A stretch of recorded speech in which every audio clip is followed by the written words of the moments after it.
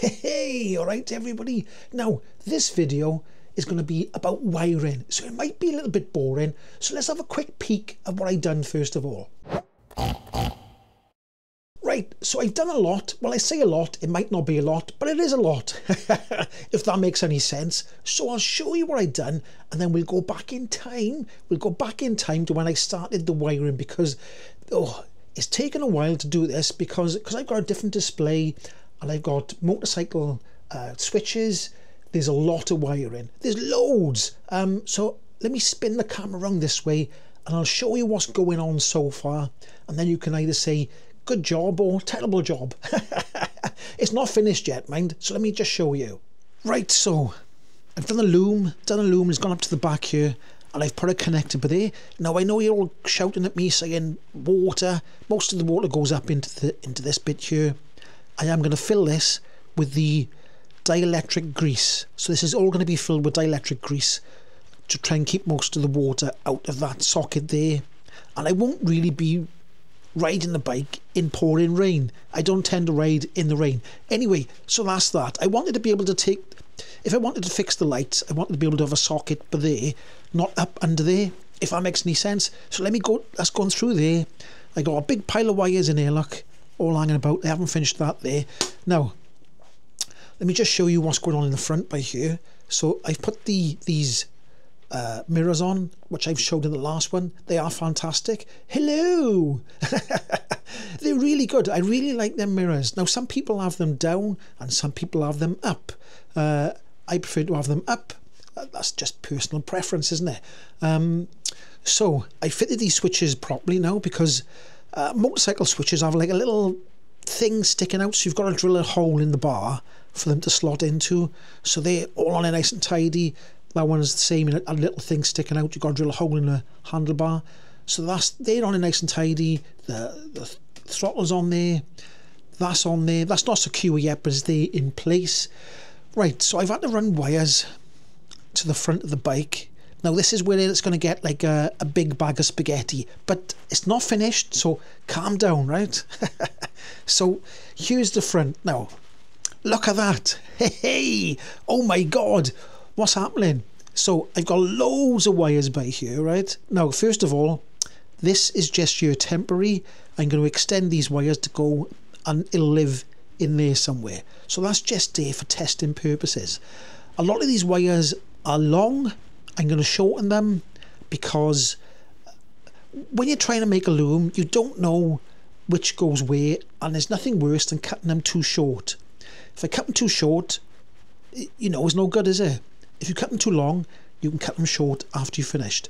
Now, there's a lot of connectors there, because I've got loads of wires coming down from this switch up here. Look, I think there's 7 in there. Then you've got this one here, and there's 8 in that one. Then this here, this thing here, this wiring, I think that'll add 11 or 12 connectors in it. So that's for the headlight in the front there. This is going into, that's the speed wire, which will go to the display. So there's loads of stuff there. I got to shorten all these wires. Now, you might be saying, well, where are you going to put all this? When you scrunch it up, it's not so bad. And when I shorten the wires, it's not so bad.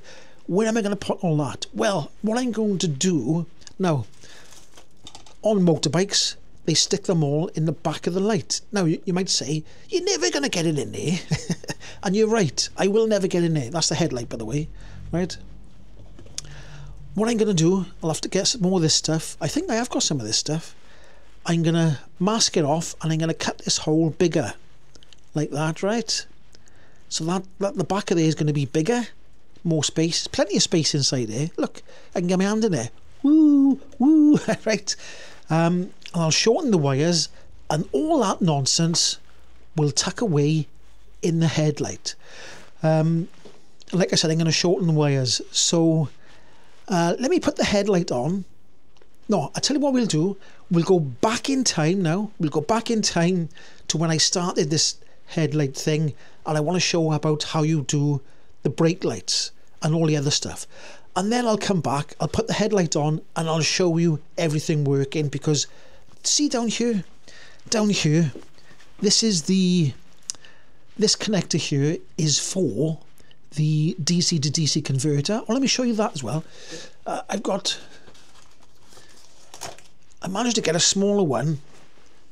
I did buy one, but it was too big, so I bought this one here, which is it's bigger than the original one, but it's not too big. And on the back it says input 72, but it can go up to 90 volts. It's sort of, it can go from different voltages, and the output is 12 volts at 10 amps. Now I've checked all the stuff I got on the bike, and 10 amps is plenty. So anyway, that's that there.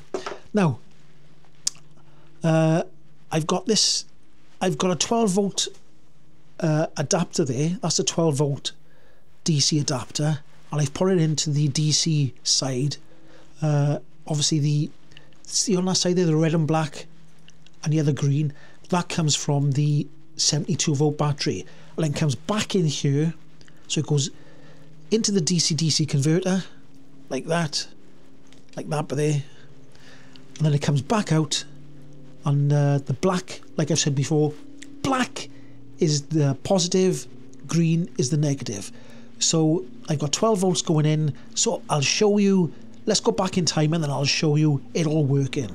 Right, okay, so this is going to be a boring wiring video, but I thought I'd make it because, well, it's interesting to me, but it might be boring to some other people. But I've taken this wiring loom apart. Now this is for the Surron Light Bee X, it's for the off-road version, and I've stripped it all down. Now this is a 2024 loom, so it might be slightly different, the colours might be slightly different to the older loom, but black is the 12 volt positive. So black is positive, green is negative, which is stupid. But black is positive for the 12 volts, and then green is negative for 12 volts or 72 or 60 volts or 72 volts. You've got, if I look at on this wire here, you've got a red and a white and a red and a black. And if we go over here to the fuse, we can see the red coming in, the 72 volt or 60 volt, whichever battery you've got coming in. This is the main power supply coming in here, and it comes from this cable somewhere. Where's it to? This cable here connects to the battery, so it's red and green. Red is positive on the high voltage and green is negative. So green is negative whether it's 12 volt or 72 volt or 60 volt, if that makes sense. The red 72 or 60 volt comes in, goes into the fuse, and when it comes out of the fuse, it's red and white. So the positive 72 or 60 volt feed is red or white. Over here, look, red or white. And that's the constant live. And then the switched live would be the red and the black. So red and black would be the switched live, which comes from the switch, which is, where is the switch? It's in, I think the, is that the switch there? No, that's the headlight.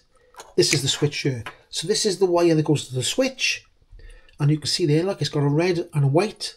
That's the live coming in, and then switches for the red and the black going out. So the red, black is switched live, 72 or 62 volts, and the red, white is permanent live from the battery.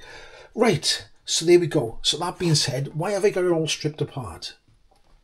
So the first job I got to do, I want to have a rear brake light and indicators and everything at the back of the bike. So I've stripped the wires back, and this has exposed a green and yellow wire. The green and yellow wire is for the brake light, for the brake cut-off sensors, sorry. So here's the two brake cut-off sensors there. I don't know if you can just about see the green and yellow wires there. So they've got a black coming in.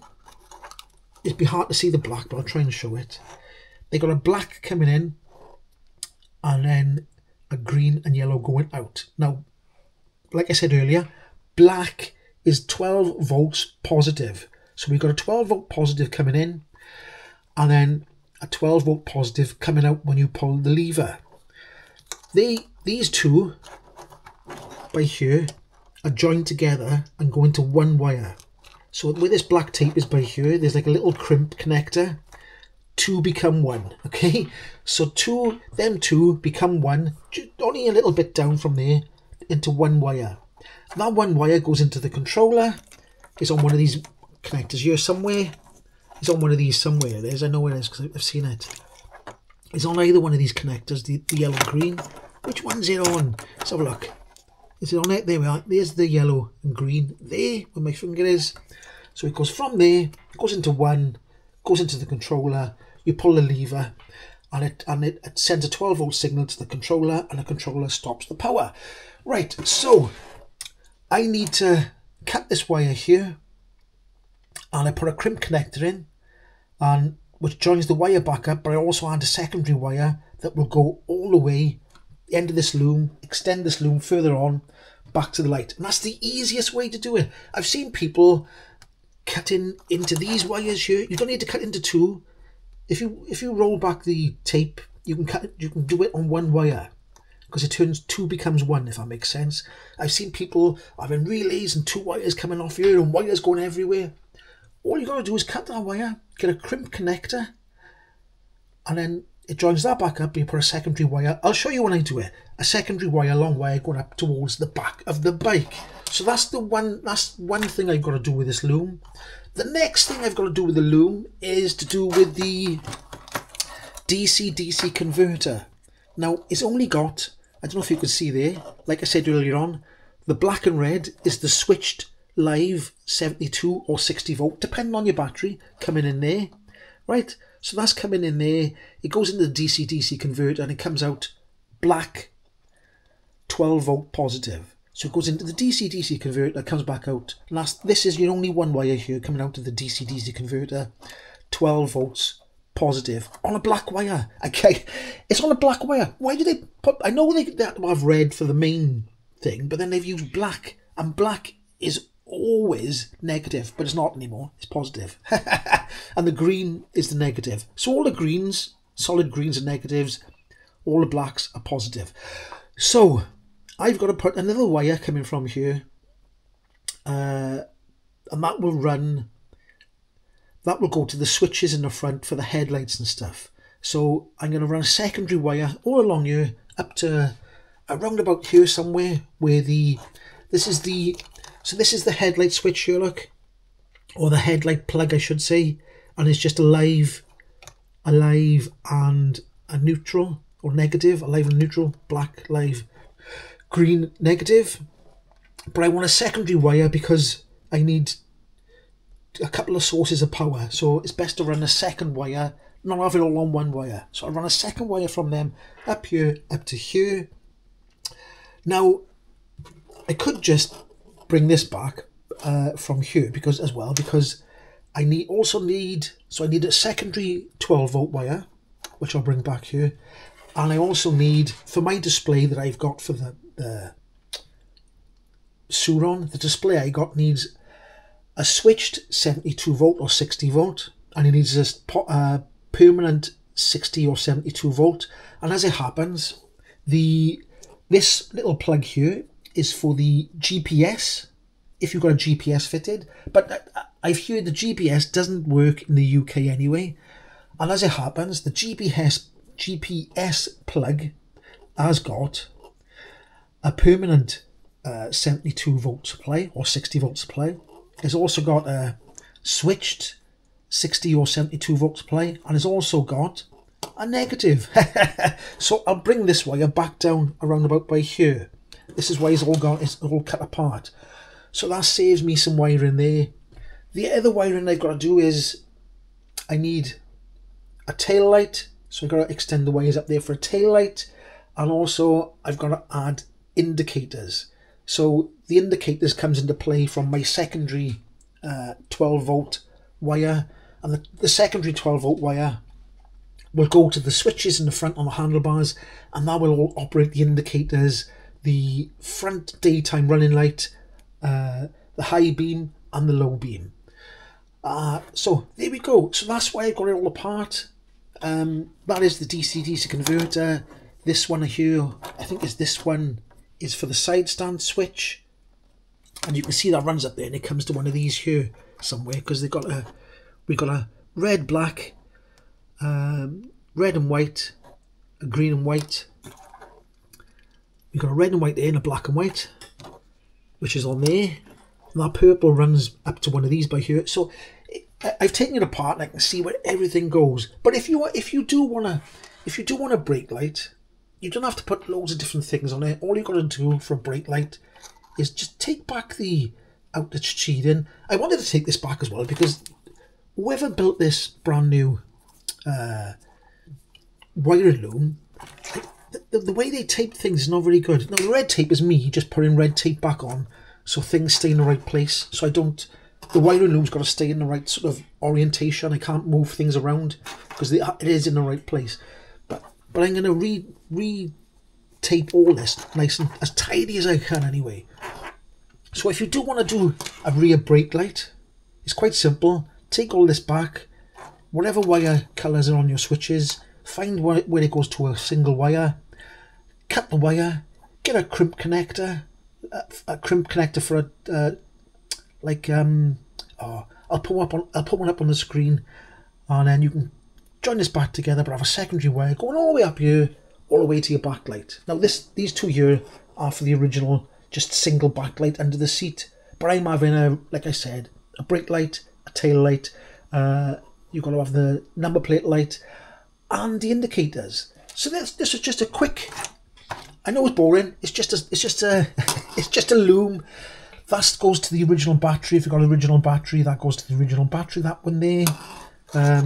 So a lot of these connectors. There's a few videos on YouTube of exactly which wires go where, so you can't get too lost. I think that one there is for the tilt angle sensor. A lot of these are to do with the controller. I think that one there is the horn there. These two, that's the horn. Up here, there should be another one here for, this one here. I think that must be for the USB connector. So there we go. That's what I'm doing with the wiring loom. Once I've made some alterations, I'll come back to you and I'll show the alterations I've made. Right, okay, I hope this makes sense now. I've used a little crimp here. It's like a double crimp by the side. I've used my crimping tool. Got a crimping tool there. That strips the wire. I don't know if you can see here now. I've got a wire going, long wire, longer than I need, just in case, because I don't know how much I need. So I've cut through the wire. I've crimped it. This side has got the original wire and this yellow orange I should say, for the, is it orange? Yeah, yellow orange. This is going to be for the rear brake. So I've crimped that together, there look. And then I've crimped it back to the other side. So it continues the circuit, but I've added a thing into there. And I like to use double, I'll heat shrink one on, then I'll heat shrink one above it. I like to use double heat shrink on any connector because just in case it pokes through.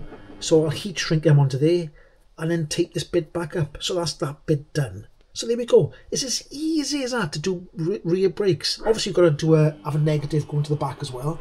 But if you're doing it on the rear tip, there is a negative here as well, like I said. So there we go. That's that. It is as easy as that. Right, okay. I've done a bit more wiring since I last looked at this. This is all taped up now. This is the way I tape it up with the Tessa tape. Where's my Tessa tape? This kind of tape, Tessa tape. I use Tessa tape on it. So what have I done? I've got, so I've put, you can't see it, but I've put an extra live wire in here and an extra 2 earths, and they're running up here.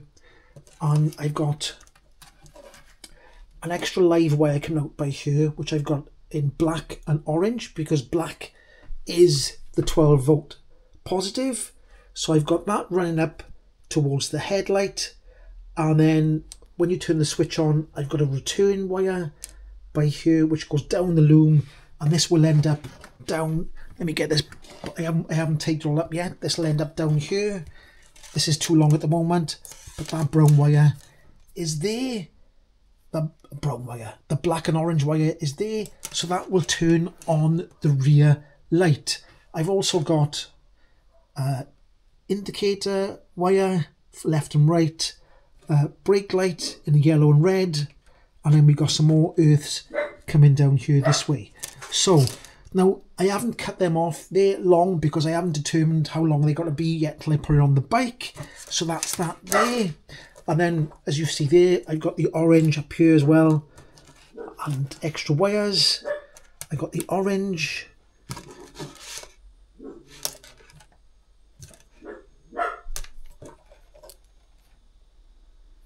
I got the blue. I got a bit confused then. So the yeah, right. So the red and yellow is going to the, I remember now, is going to the brake light. The red and yellow, orange and blue. I got them up here as well. Orange and blue. That's going to go to the indicator switches, and we got some earths as well, and we've got the tail light. So there we go. So it's all tickety-boo. I've got my earth. I got all the stuff to go towards the. I got enough wires here now to go towards the switches and the display, and I got enough wire to go towards the tail lights. So it'll be a bit more wiring once you get to the switches. There'll be more wiring. But anyway, so far that's how it's looking. I've taped it all back up, so it's all how it should be. If I use an aftermarket battery, this will be. You won't even use that with an aftermarket battery, I don't think. But anyway, so that's my wiring so far. There we go. It's pretty straightforward. These are too long as well. I've left everything long because I don't know where I've got to cut them and put plugs on. So I will be using proper plugs as well. I'll be using proper plugs. I won't be putting silly connectors on. I'll be doing everything crimped properly. Right, okay, so you've got to try and imagine that there's the ignition down there, right? So imagine I'm going to turn the ignition on, but what I'm going to do is plug that. I'm going to plug that in. But imagine I'm turning the ignition on. Just imagine, use your imagination, right? So when I turn the ignition on, which is putting this plug in the wall here, right? Imagine I've turned the ignition on. The front DRL comes on. So the front DRL comes on as soon as I turn the switch on. As soon as the bike comes on, the front DRL is on and nothing else, just the front DRL. There's no tail light on, nothing else is on. And when I turn the ignition on, normal comes up there, NRM. Okay, can you see that on the dashboard there? Norm. So if I turn the light switch here to the first setting, all that does, it puts the tail light on and the front DRL stays on, basically becomes the front side light, if you know what I mean. So that stays on with the tail light. When I put that on, then if I click, you know how it works, but I'm just showing it all how it all works. If I click that over to the thing, then we've got the dipped beam, and this is lit up on the dashboard here, telling me that I've got the front headlights on. And then if I click this to the main beam or the flash, whatever, high beam, now we've got the main beam light on like that, and the main beam up on there. Look, see, I don't know if you can see that difference there. Look, it's a bit higher on the top there. And when I pull this thing here, look, the flash, whatever you call it, the whatever, when I pull that flicks on there, and it lights up on there like that as well. So let's turn off the headlights, and then if I do indicators, there we go, flash on this side, that's going on that side there, and this one is going on there. And if I do the other side, look, that's going on that side over there now. This one's going over here, and that one is going down there. So everything's tickety-boo. If I cancel that and I press the hazards like that, you can see, look, they both go in, and they'll all go in. They'll all go in, look, see? They'll all go in, and the back ones go in, both sides. Here we go. So let's turn them off. And if I pull the brake lever like so, I don't know if you can see that, look, look, if I go like under the mirror, can you see that there? So I'll turn it around. There we go, brake light working on that lever, and then there's this lever over here. I'll pull that one, brake light working on that one as well. And also horn. Oh, it's loud, that's loud. So everything's working. Oh, and the, what's this called on a normal motorbike? The cut-off thing. I'm using that for, when I look, watching the screen, but there, look, see what it says, norm.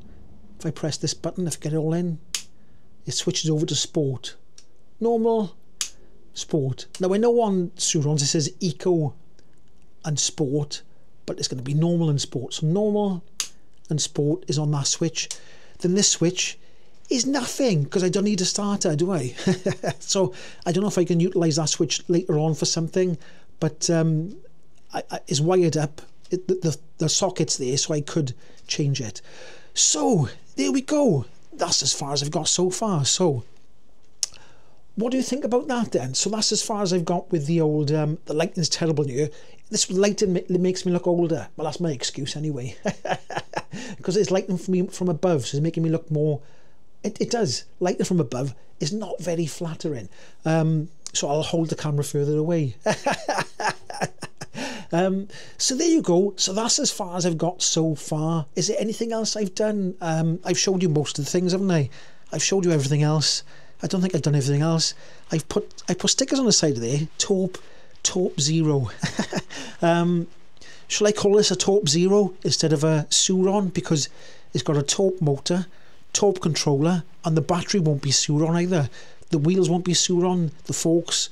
I don't know. Do I still call it a Sur-ron because of the frame? Maybe. I've showed you that's in here, haven't I? So that's as far as I am so far. That's on the back of there. This axle here, when you put this on, the normal axle isn't long enough. So I've had to order a longer axle. You've got to order a slightly longer axle when you put this on, because obviously it makes it wider, if you know what I mean. So that's as far as I've got so far. I've still got to sort out all this, make this smaller, make this to go in there, and then cut the back off there so all that junk can go in the back of this headlight. Yeah, so that's as far as I got so far. There is some more stuff coming. So anyway, so that's as far as I've got. So if you did like this video, and if you like wiring, which can be boring for some people, give it a like, subscribe, and I will catch you in the next one. Hi.